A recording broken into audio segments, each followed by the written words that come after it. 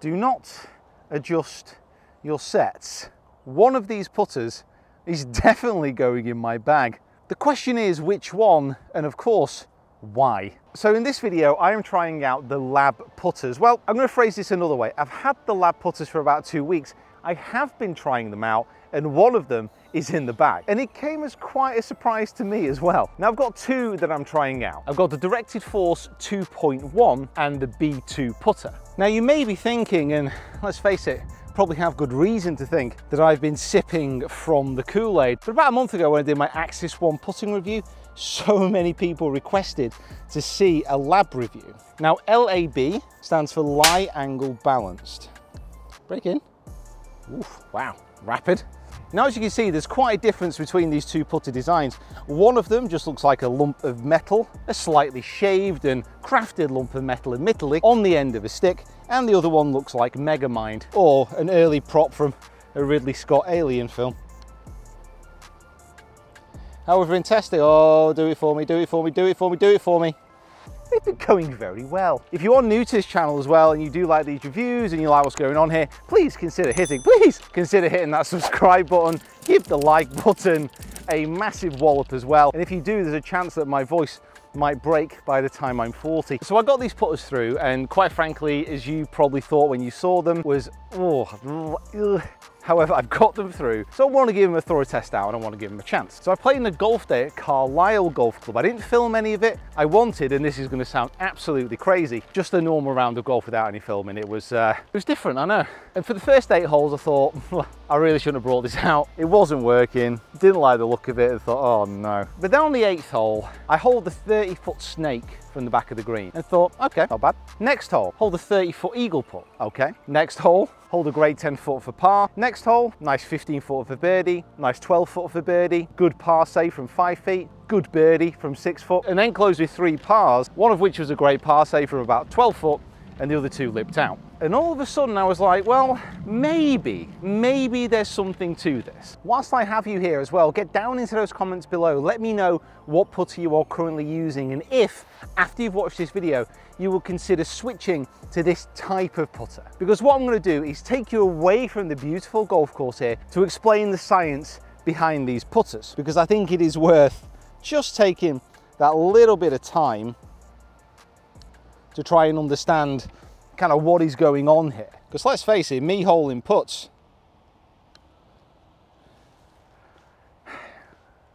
it's pretty awesome, man. So I mentioned a moment ago this Axis 1 putter. Now this is a torque-free putter. Not talking as I am to you, but talking as in twisting or resistance to twisting. Carly's helping me with the recording, by the way.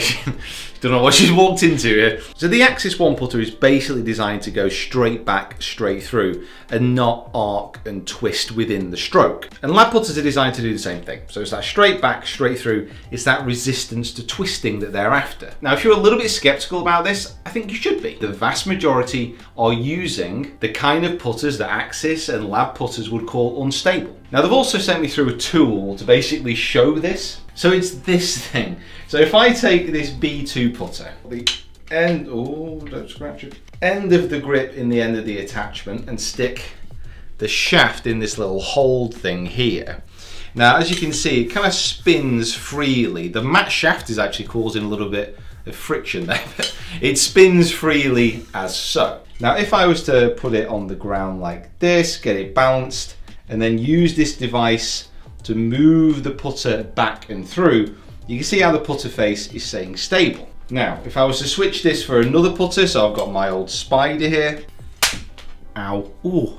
Oh. I felt that. Oh, right in the shin. So you can see I've got this putter set up in the same way, and I'll start my stroke, and you can see it automatically starts to twist and go offline. So if I do this with the Axis putter as well, down it goes, get it in position, lift it, start stroking, and you can see no twisting, that resistance to torque. Being honest about it, I can move it into position there, and I can hold it in position with the lightest of pressures on my thumb here. While we're saying the lab putters and the Axis putters, yes, they're probably more capable of reducing the amount of torque or getting rid of it altogether. I can also reduce the amount of torque by just applying a tiny little bit of thumb pressure. So to solve this problem of torque, that's where lab get their name from, so light angle balance. Now lab are based in the US, I'm based in a very rainy Manchester, so I needed to do an online fitting, which in itself was pretty interesting. So I sent a video through me using my current putter, so the Scotty, against a straight walled surface, gave them the length of the putter, and the engineers sorted out the putter build from there. So I did a couple of upgrades as well. So I got the Stability Tour shaft within the directed force, and then I got the LA Golf shaft in the B2. Now I must admit, I found that whole fitting process and actually going through online pretty interesting. I've certainly never done anything quite like that online before. And let's talk through some of the big positives that I like about these putters before we address the massive elephant in the room. So the B2 and the Directed Force 2.1, they both have quite an unusual grip. So we'll get some close-up so you might be able to tell from here, but the grip is actually angled more to the left. It promotes a preset forward press. So forward press are when the hands go more towards the target. Now the B2 is a bit, it's a bit strange because it is just like a block on the end of a stick. A little bit too minimal, I think, for most people. I mean, the feel is great, the roll is great, but I'm not sure most people are going to want to go for this one. Now, the rain is starting to come down, so I'll get through the directed force, hopefully a little bit quicker. A massive positive about this putter is it's so easy to line up. It really is. It's strange, the fact that it goes into the middle of the putter head, the shaft, and it is so much of that preset forward press. It is highly unusual. But I think most people have been more comfortable with this type of putter. And it's hail. It's actually hail. It's hail that is coming down. Oh, there you go. It doesn't miss any condition, any weather. I'm gonna get one a bit more out of the toe. Ugh, yeah, it's gonna go in it? Ah! I always feel with centre shafted putters, especially ones that are this thin, that any strike out the toe or out the heel is really going to twist the club face around. I just feel that the MOI, the moment of inertia on these putters, should be and might be really low. So a consistent centre strike on this style of putter, I think is going to be very much needed. Where on the directed force, there's more mass, and also the centre shaft is further back in the club head. So again, I'll go centre, then toe, then heel.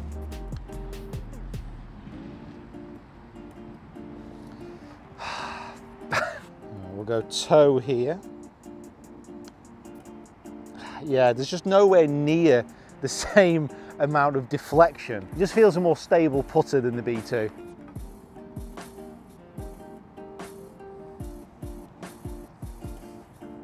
The size of that. Oh my word, it's massive. But it is so easy to line up. You know, this was the version that I went for as well, so there's different designs that you can have on the back of the putter. I just went for that one straight line. Just experimented with some different balls here to see how the alignment changes.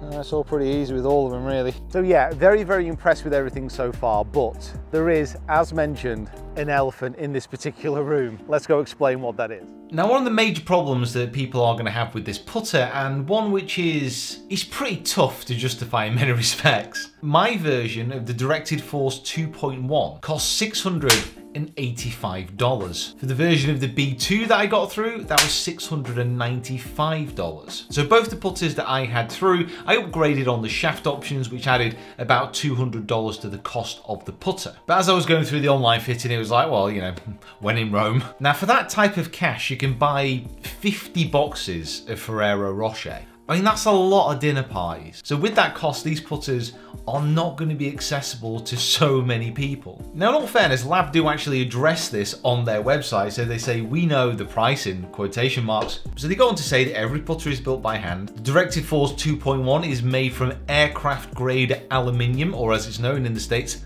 aluminum. It's CNC milled and made in the state. I've spoken about this before, and I did it with the Axis One putter as well. Cost is relative. So someone watching this might not think twice about spending $700 on a collectible Skywars Star Wars figurine. I was always more Star Trek. Whilst I would think that absolute lunacy. And I also believe that this is, you know, very, very expensive. However, as a pro golfer doing all this stuff on YouTube, I'm in an incredibly lucky position to get these clubs through. And whilst it might seem lunacy to replace a Scotty Cameron with one of these putters, my directed force 2.1 with my Stability Tour shaft and my press grip built to 33 degrees is going in my bag. Now I'm going to be keeping the Scotty Cameron around because I absolutely love that putter still, but Steve, my mate who invited me up to the Carlisle Golf Day, he said something during the round which it resonated actually. He said, I just looked comfortable with the putter. And that's how I felt. I just felt really comfortable. And I can't say that I've actually felt that comfortable with a putter for... So everyone, just want to say a massive, massive thank you for watching. Make sure you get down into those comments below. Let me know what you think about these lab putters if you've tried them. Right, okay, best go practice my putting, I guess. Or maybe not, maybe that's the secret. All right guys, see you soon.